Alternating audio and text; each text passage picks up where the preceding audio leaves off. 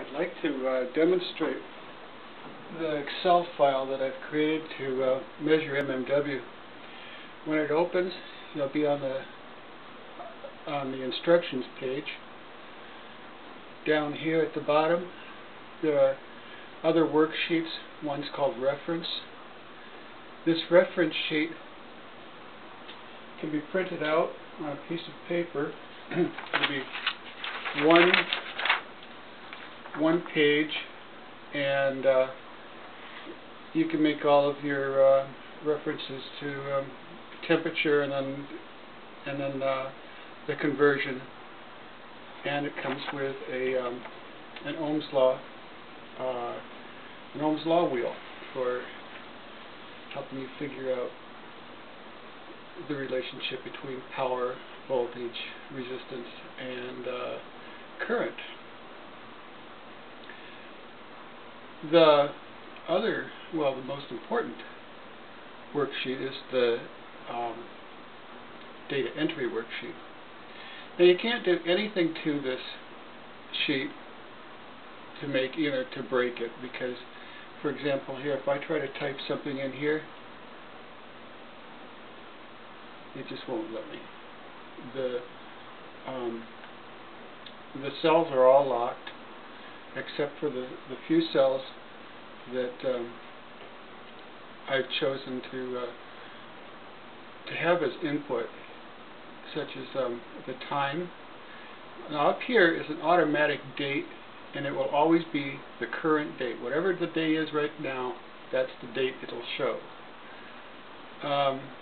Then you can put in a time of your experiment. For example, you did it like 10 o'clock in the morning, or 1400 hours for. You can use your standard 12-hour time if you like too, but I prefer my military time. Then you enter in your gas temperature. You tell it whether it's Fahrenheit or Celsius. It doesn't matter which method you're using.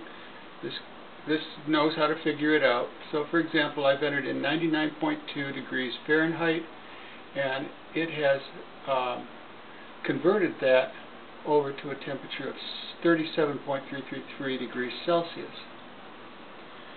Then you enter in your volts, your amps, how many seconds it took to fill your HHO-ohmmeter, and you tell it how many milliliters your HHO-ohmmeter took to fill. Like, it could be 400, it could be whatever you want it to be. You just put that number in there, so you're not stuck doing just 500 or just 1,000 milliliters. And then I've put in here a space for plate temperature, because I still feel that that's somewhat important to know exactly what the temperature of your cell is running at. So this is good data to keep. Now, that converts to seconds per liter, liters per minute, tells you your temperature in both Celsius and Fahrenheit.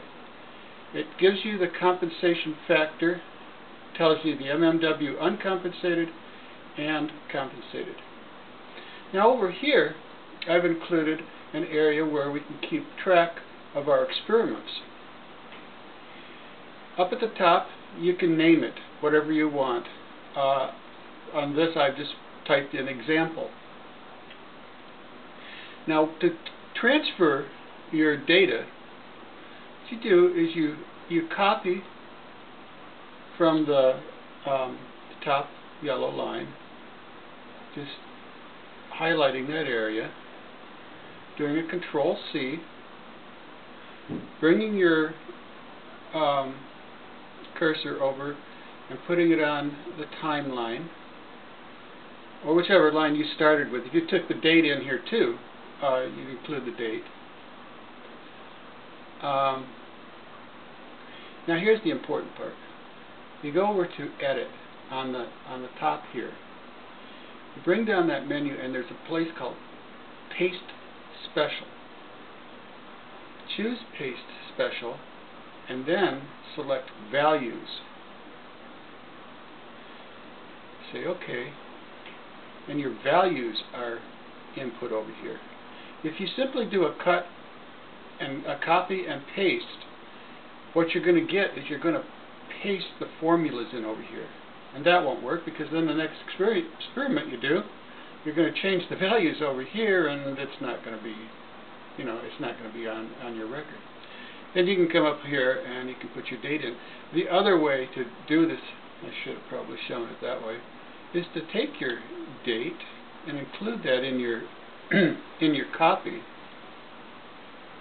Do your Control-C for copy. Place it up here in the blue, right under the blue. Go over here to your edit again. Select Paste Special. Click on the values. Make sure that's marked, and say OK. And now your date is also included in that. The way I do things is I often write on a piece of paper and then come in the house and do it, and it may not be the same day, so that's why I showed you the other way. Now you can put your date in here. Like let's say it was 10/09/08. Well, it knows that it's a date, so it will automatically fill that in as a date. Now, some of the other cool things is, well, of course, we can label these for your different experiments. But down here, if you hover over this, you'll see that there comes up with a comment. Now, to place comments, like for example, I'm going to place a comment here. I click on that square, do a right click, and then select Insert Comment. And then I can type in my comment here. Now that stays out of the way, but when you're looking over your data, if you want to see those comments again, you just hover over it. For example, you might want to mention how much KOH solution you are using, or your gap dimensions, or your cell layout, like a 5N3, whatever. You can put this extra data in there. Now, going back to the instructions, I've included how to enter your data, keeping your records, using the special paste, inserting comments, putting the labels at the top, that's where I have example, and how to print your pages. Now, to print your page, say you want to print your data out so you can keep a record of it on paper. Well, this is already formatted to print out this table and the next table down, and it'll print it out in a landscape, and then and that fits on one page. I've given you more than those two, though, so you can keep track of a lot of different records, a lot of different experiments. If you need to change what part of this you want to print, I've given you the instructions there too. It's pretty standard for how you do Excel. Okay, well, I hope you enjoyed it.